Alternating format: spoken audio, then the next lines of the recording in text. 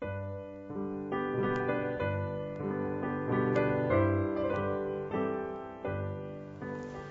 start of your foundation in painting is the process. These are the step-by-step methods, procedures and materials that you use for creating your painting. It is important you learn efficient methods so that when you are working on your painting, you can spend more time thinking and less time worrying about the process. That will make painting more fun and let you express your creativity better. This is an overview of an efficient process for painting an oil or acrylic painting. We'll look at the watercolor process later. The painting shown in this demonstration won the top gold medal prize at the Telluride annual plein air painting competition in Colorado. Step 1 is the preparation. First of all, we start with the plan. Here I've sketched out the major darks and lights in a small sketchbook. I tried several alternatives and this turned out to be the best one. Step 2 is to map out the shapes. It is better if this drawing is not very detailed, because you are only going to paint over the lines anyway. It is much better to work on the detail shapes later on when you start painting.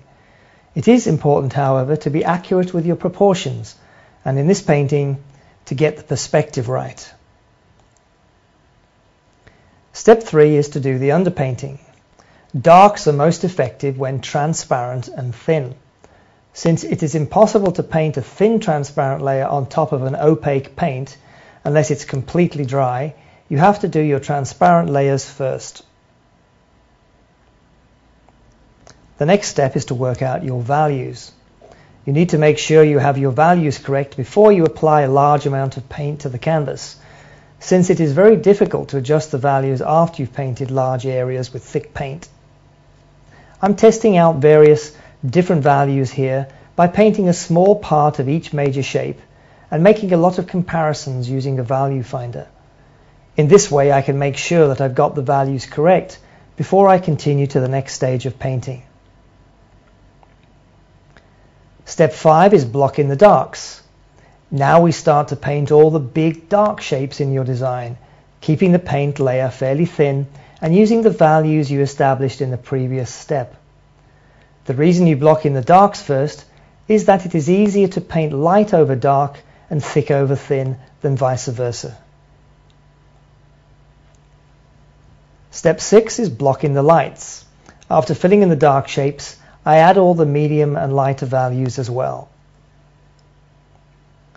Step 7 is a check stage. At the end of this step, you should be able to walk back 10 paces and your painting should have a strong design still.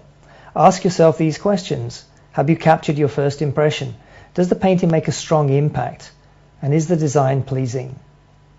You need to ask yourself these questions before going on to add any detail. The next step, step 8, is refinement. In this step, you refine the shapes to make them more accurate and more interesting. You start to add the final touches of calligraphy and brushwork in order to make the painting interesting. And I usually do more work in the center of interest and the small figures in the background in this particular case.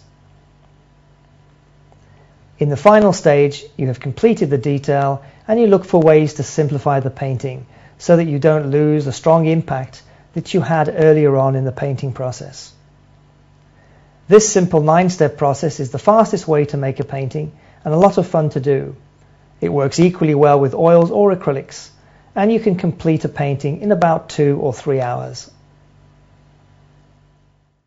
The watercolor process is very similar, with one major difference.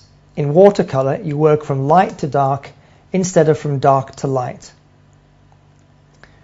Just as we showed earlier, we map out the major shapes.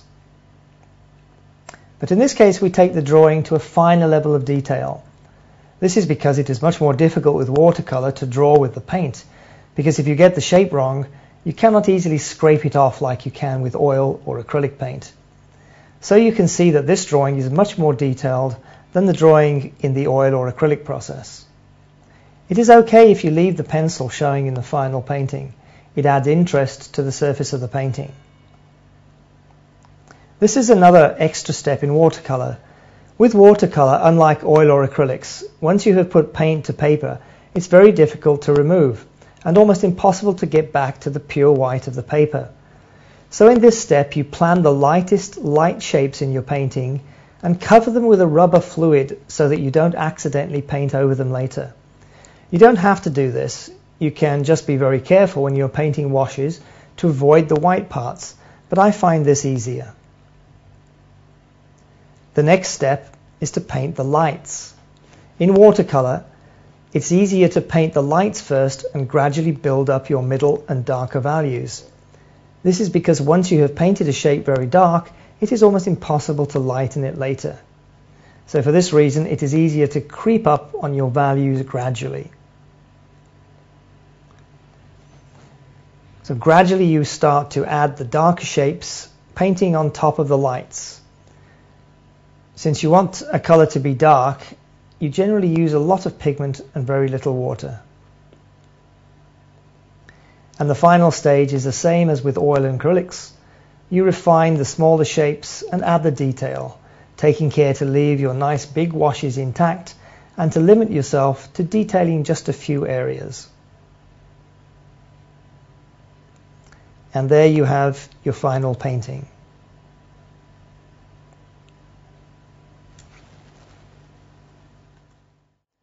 So here we've seen the basic processes for doing an oil or acrylic painting and for doing a watercolor painting. Actually, this is the easy part. The more difficult part is the next stage of your learning, making it look real. We'll take a look at that in lecture number 3.